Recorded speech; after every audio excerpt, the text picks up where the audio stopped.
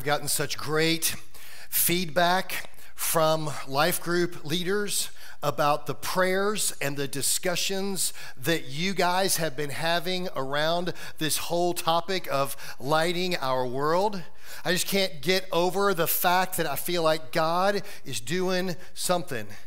And he's starting to fill up the front 3 rows. Praise the Lord. Praise the Lord. He's doing something. Look, the Sylvesters came a little closer than the Perezes.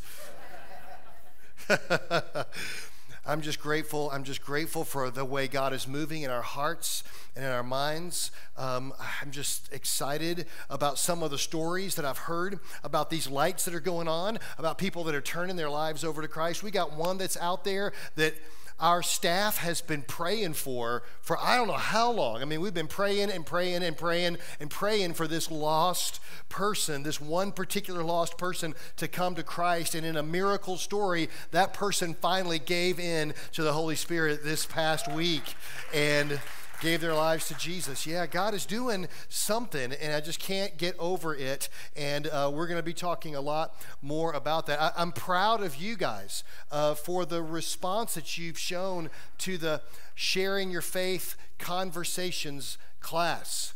The Gideons that are providing that for us are blown away by this, by you. Because when I first talked to them, I said, we probably need 2 classes. And they're like, really? You need 2? Nobody ever asks for 2. I mean, you'll be lucky to halfway fill 1. I was like, nope, our church is going to respond. We need 2. But now we got 4 that are mostly full, 4 classes that are mostly full. And that's because God's doing something. That's because he's working your heart to be on mission with him. And it's really an amazing thing. In fact, I got a surprise for you. As typically happens, we've had a couple of spots open up for today's class. We had a couple of people that had to kind of back out. I think we got 2 or 3 spots there. And so there's room in today's class if you would like to jump in.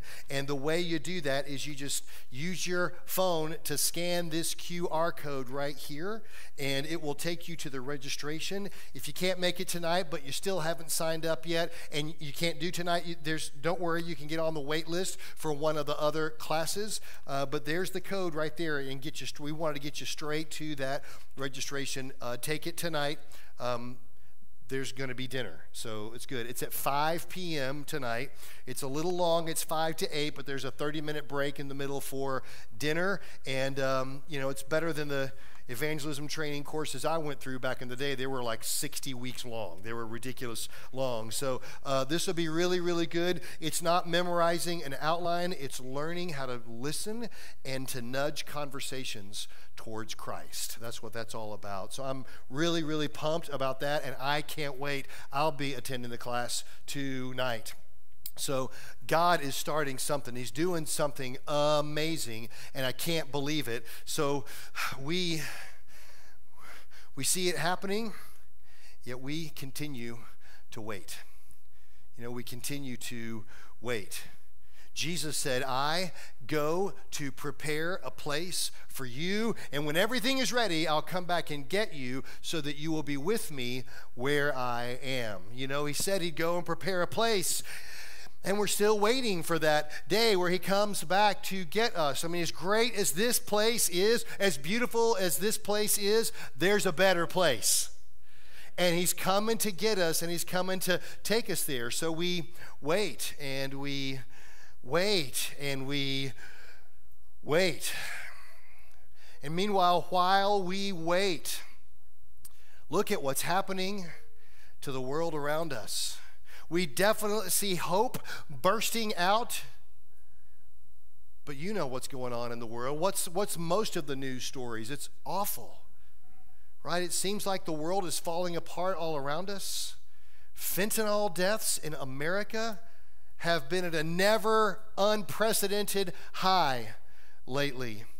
We have kids, young girls and boys with gender confusion. They don't understand the uniqueness of the way God made them. We see such violence and hate in the world around us. We got spy balloons and exploding trains, right? I mean, we got all kinds of crazy bad stuff going on.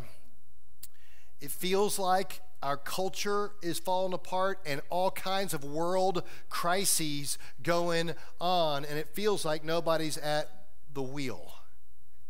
I mean, if you look around, it can feel pretty hopeless, can't it? The pain and the anguish and the suffering that's happening all around us. Why do we have to keep waiting?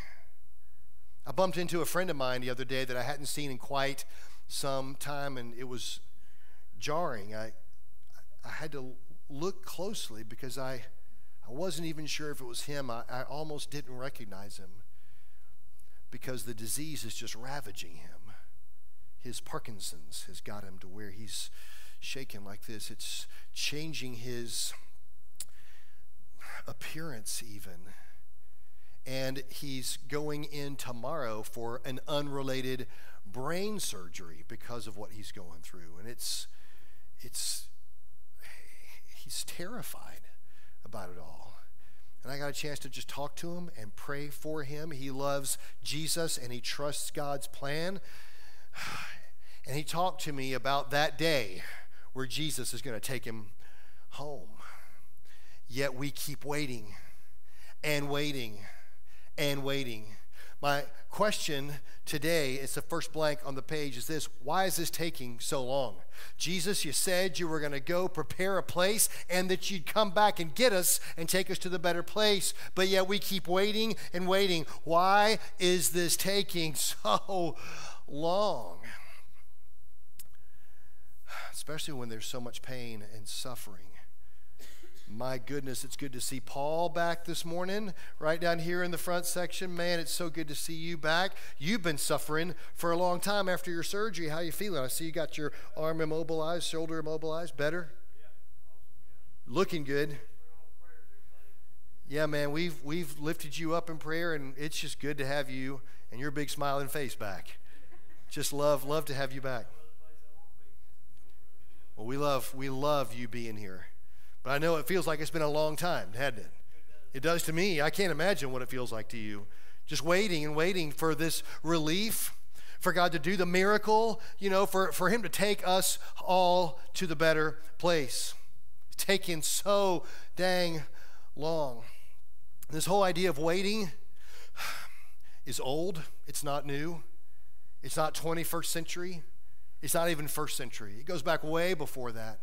In fact, you find David crying out to God years and years and years before Jesus. Psalm 13, he says, "How long, O Lord, how long will you forget me? Forever? How long will you look the other way? How long must I struggle with anguish in my soul, with sorrow in my heart every day? How long will my enemy have the upper hand?" Can you relate to that? Doesn't it feel a lot of times like the enemy has the upper hand when you look at your family situation, when you look at the world around you, when you watch the news? It feels like the enemy has the upper hand. How long, O Lord? How long? How long for the innocent murdered in the womb? How long for the countless victims of sex trafficking? How long for men and women trapped in depression and anxiety? I was driving through Atlanta. How long for the homeless all around us? How long, Lord? And the thing that we have to come to grips with, it's the next blank on your page, is that God's timing isn't my timing. Right? God's timing isn't my timing. I always say that God's plan is better than my plan, but I'll be honest, I don't understand God's plan. I trust him, but I don't understand his plan.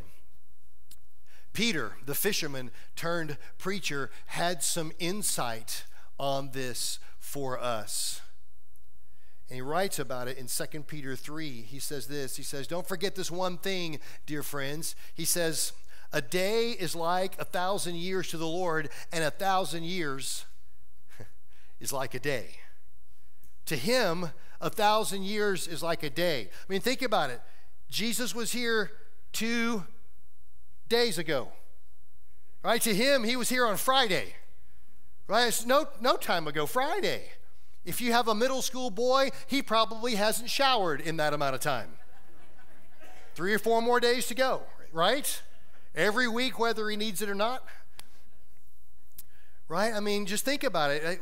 Time is different for him than it is for us. And so he gives us this insight. Peter gives us some insight onto not just that this is, but why this is. Why in the world do we keep waiting? Peter is really clear. Look what he says next. He says, the Lord isn't really being slow about his promise as some people think. You think it's taking so long. Why so long? He's not just sitting up there taking his time. He's not bored. He's not doing something else. He's not looking the other way. No, he's being patient for your sake. He doesn't want anyone to be destroyed, but he wants everyone to what? To what? To repent. He knows that the day of the Lord is coming. And for us, it's a good day. For us, it's the day that we get to go be with him forever, but it's not a good day for everyone. He knows that judgment is coming for the sinner, right? He knows that eternal pain and torment is coming from the sinner. And so he's not just delaying. He's not just up there in heaven forgetting about us. Jesus has a game plan here, and he's playing the long game. He is patiently waiting. Because why? Because if people are going to repent, then how can they know to repent unless somebody calls them to repent? How can they know about their sin, which puts them in jeopardy, and God's great love for them and the grace of Jesus Christ, unless somebody tells them? Somebody has got to call them to repentance. Maybe we're not the ones waiting. Maybe he's the one that's waiting on us. Maybe we are the holdup, not him. He's being patient because he doesn't want anyone to be destroyed. In Romans 2, Paul says something similar. He says, don't you see how wonderfully kind, tolerant, and patient God is with you? Does this mean nothing to you? Can't you see that his kindness is intended to turn you from your sin?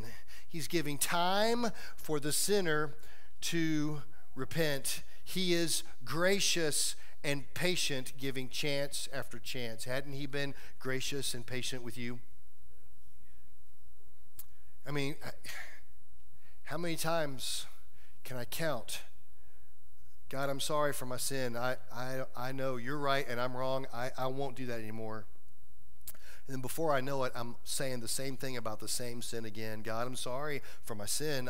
You're right, I'm wrong. I don't want to do that anymore. And it's the same thing over and over. And his patience, his grace to me and to you is overwhelming. And he's extending that same patience and grace to the unrepentant sinner. That's the good news. That's the good news that we get to tell people about, that everyone you have ever met and everyone you ever will meet is lovingly designed in the beautiful image of God. But yet everyone you've ever met and everyone you ever will meet is broken because of sin. You know, everybody is a sinner. All have sinned and fall short of the glory of God. We're all broken. That beautiful image has been really messed up and hard to see because of our sin. And that sin puts us in jeopardy because there is judgment day coming where all sin will be punished. We have no hope on our own. But God was able to somehow see past that. And he chose to love us so much that he sent his only son to come here and to live a perfect life with no sin, no separation from God. So he goes to the cross, and on the cross, God lays all of my sin, all of your sin onto Jesus, and he pays the price for my sin and your sin. He's already paid for it. It's already dealt with and done. Amen? He died in my place, and he went to the grave, and cold and dead there for 3 days. He stayed there, dead in that grave. But then on Sunday morning, he rose again. He rose again, and today he lives in each and every one of us that are followers of him, and he brings transformation, he brings redemption, and he brings something valuable out of what seems worthless. Am I right? And because of that, we don't want to be the reason he's waiting. We don't want to be the thing that holds up his plan. The world may seem to be falling apart, but Romans 8:28 says this. We love this verse, that God causes everything to work together for the good of those who love God and are called according to his purpose for them. I say we love this verse. I feel like we love the first part of this verse, right? We know God causes everything to work together for the good for us. And he does, but look at the qualifiers. There's 2 of them right here. He works everything together for the good of those who, number 1, love God. Love God. Jesus says the great commandment, the greatest commandment is you shall love the Lord your God with all your heart, mind, soul, and strength.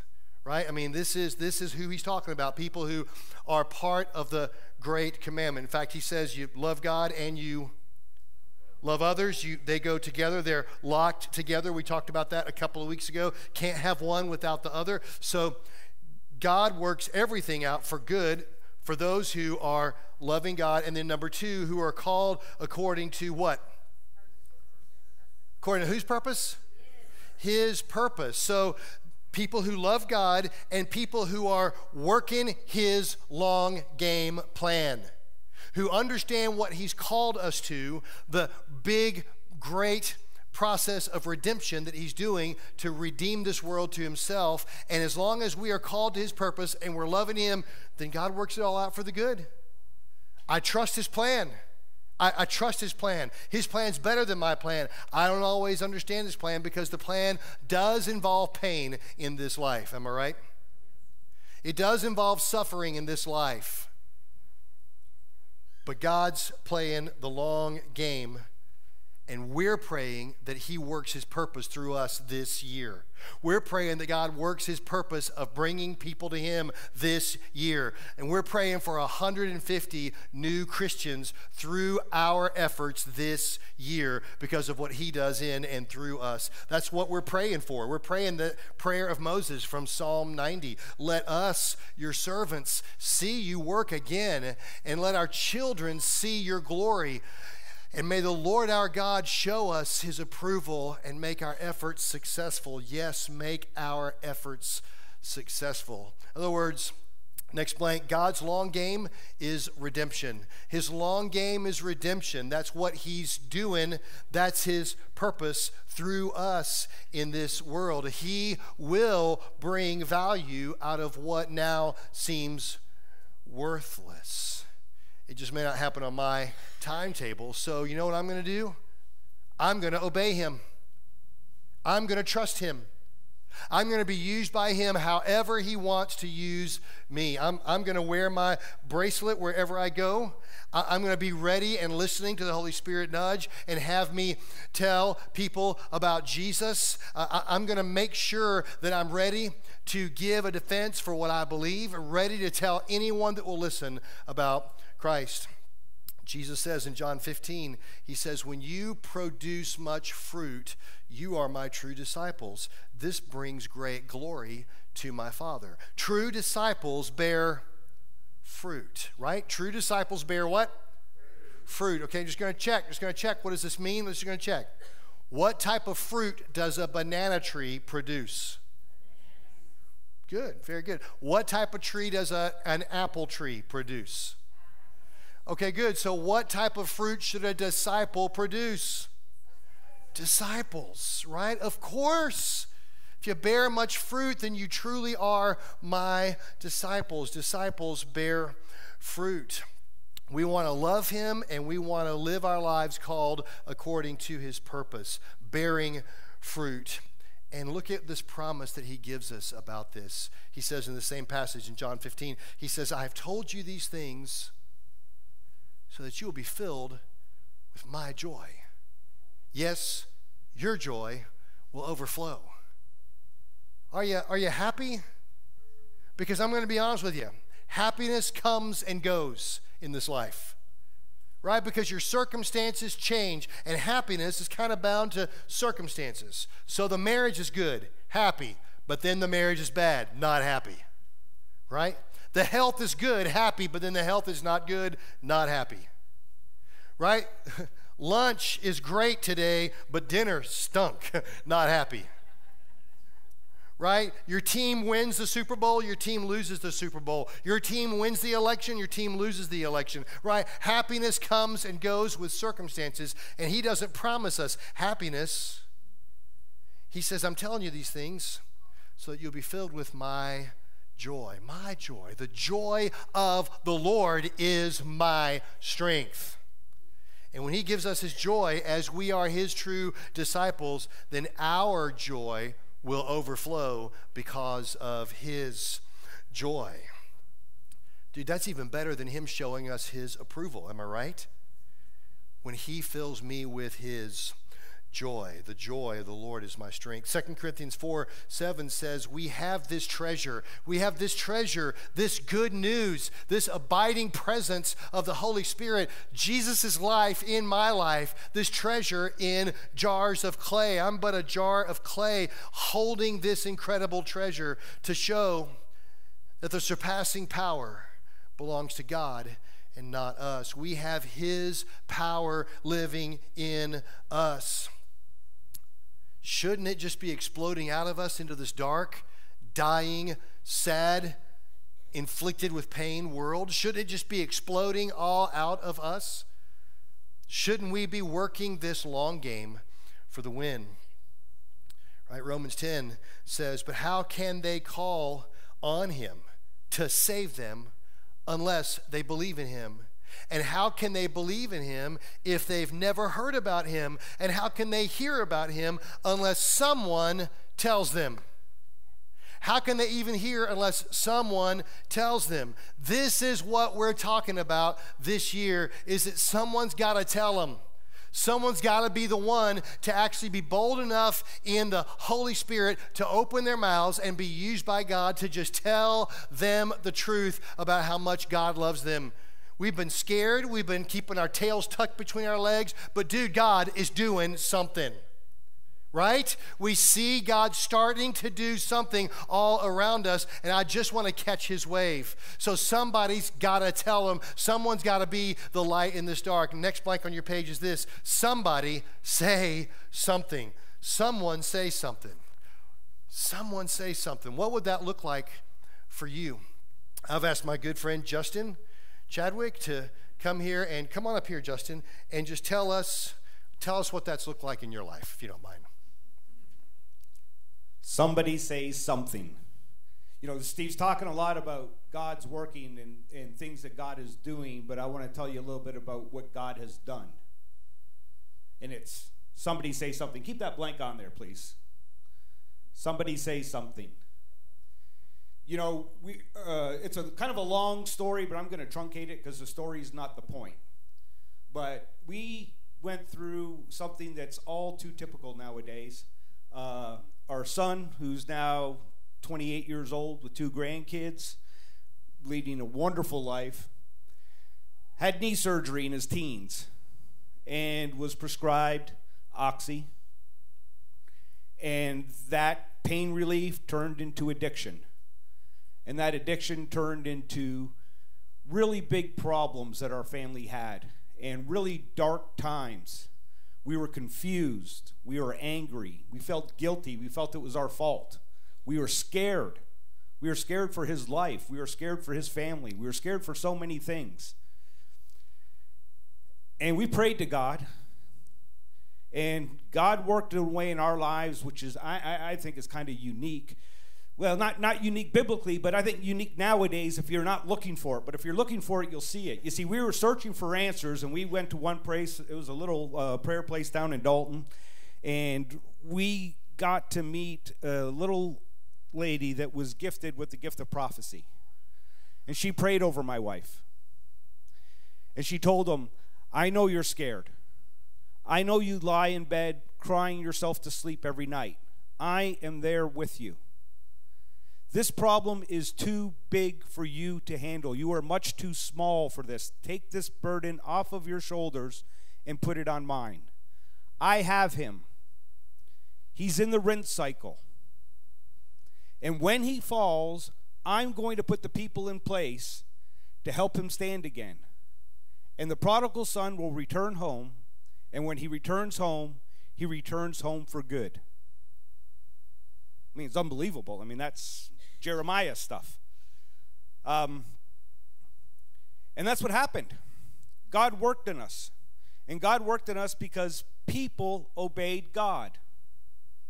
We didn't have a church home at the time. We were looking, and my wife went with Andrew because we didn't trust him going to anywhere on his own to get his driver's license renewed.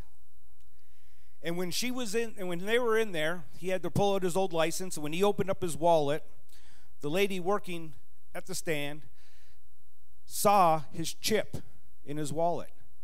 She goes, "Oh, you have to come to our church. We're with the Orchard Church, and we have an awesome Celebrate Recovery program, and you need to come out and you need to see us." My wife told me the story afterwards, and she says, "I want to go to that church." It seemed everywhere else. We went to one other church here in LJ, and we were there for over a year, and I don't think we knew a single person that we didn't know before we started going there after we were there for a year. We were desperate for a church home. We were desperate for something to fill us. And she opened her mouth. She saw that chip. She saw the initiative. She heard God's urging to say something. Say something. And that's why we're here today. And this church played an integral role in Andrew's recovery, because this church allowed us to find what I truly believe is the one place in this world that would help Andrew. He entered into a 1-year recovery program. You know how many times we talked to him before about entering a 60-day, 90-day? Wouldn't do it. He entered into a 1-year recovery program where they promised me that we are not going to cure his addiction. We can't promise that, but we will let him know about Jesus. And he'll know all about Jesus. And if he has Jesus in him, the addiction will leave. And that's exactly what happened. We owe our son's life to this church. We owe our son's life to somebody speaking out and saying something. You never know where that person is in their path with God. God tells us he is after every single person out there. We are all imagers of God, and he wants all of us. As Steve said, he's waiting for that to happen. You don't know where that person's at. If God urges you to say something, say it. You never know what kind of an impact it'll have, and you may never know, and you don't need to know. Just know that God's plan is the right plan, and if he's asking you to do something, be obedient to it. Thank you very much. I love this church. The thing that I find super powerful about that is you said, if Jesus is in him, the addiction will leave. I love that. I love that. Thank you, Justin. Thank you very much for sharing. So somebody say something. I know we don't always know what to say. So we've given you a tool this morning, right, on your chair. Did you get these? Did you get the little bracelet and the card? So the card is basically, Annie made these for us, Annie Oakley here on in our staff. This is basically a little quick, short, biblical explanation of the gospel. And it's all right here, and you'll see it's color-coded, and the colors correspond to the bracelet. So when you learn how to explain the progression that's on the cards, it's really easy to just show somebody with the bracelet on your wrist. You know, it's just really easy to describe to them how you are lovingly designed in God's image. You are an image bearer of God. But the problem of sin means that your image is broken, like all of ours. And unfortunately, that sin leads to death for all of us. We all have that day coming when all sinners will pay. But the blood of Christ covers our sin because he loved us so much. He covers our sin and he makes us clean. And that leads us to the opportunity to get forgiveness when we repent and turn our lives over to him. And that change of life brings life. Abundant life here and eternal life there. So you can see it's just really easy to walk through that and explain. We wanted you to have this opportunity. I've been wearing my bracelet now since the beginning of the year. And here's the funny thing I didn't expect. I wear it everywhere I go, and 0 people have asked me about the bracelet so far. 0. I wear it in the gym with all the people there, and I don't know if they're just like, oh, that's a Christian thing. Don't make eye contact. Don't ask about the bracelet. I don't know. I wear it to the store, or I talk to people all the time. I wear it everywhere I go, and no one asks me about it. And the goal isn't for people to ask you about it. They probably won't. The goal is for it to be a tool for you, to be a reminder that it's our job to say something and to help you know what to say next. And you see the little presentation I just gave, it didn't take an hour and a half. It just took a couple of minutes. It didn't even take a couple of minutes. It probably took about a minute. And then we wanted you to have this card, not just so that you could know what these verses that are imprinted are, but also so you could give that card away. And we got a whole bunch more that will be given you. In fact, we'll be giving these out starting tonight at the Conversations class so that you can be using these in your conversations. I just wanted you to have that because somebody's got to say something. So Peter tells us, same Peter, fisherman turned preacher. He says, you must worship Christ as the Lord of your life. And if someone asks about your hope as a believer, always be ready to explain it. It seems like it's taking so long. It seems like we just keep waiting. But when we share, when we are on his mission, when we're living our lives called according to the purpose that he's given us, then he gives us his joy. He gives us his joy so that we can live this life, so that we can deal with the difficult circumstances that this life has to bring. It's not just about happiness. It's not just about sadness. It's not about just it's not just about being on top of everything and being on the bottom. It's about the joy that he gives that lets us see through and past it all. Peter says, since everything around us is going to be destroyed, what holy and godly lives you should live, looking forward to the day of God. And look at this, hurrying it along. The more we look forward, the more we're on mission for him, maybe the less we'll have to wait, and we'll actually hurry that day along. You know, they say time flies when you're having fun. If the joy of the Lord comes through making disciples, then I can see what he means by hurrying it along, that it will come before you know it, and our joy will be made complete. It feels like we've waited for a long, long time, but last blank on your page, it won't be much longer now. It won't be much longer now. Obey him, trust him, be used by him, and it won't be much longer now. O Lord, let us, your servants, see you work again. Let our children see your glory, and may the Lord our God show us his approval, and yes, make our efforts successful. God, that's our prayer. We just want to be used by you. We see that maybe you're starting something. Lord, we want to be part of it. Lord, use us how you want.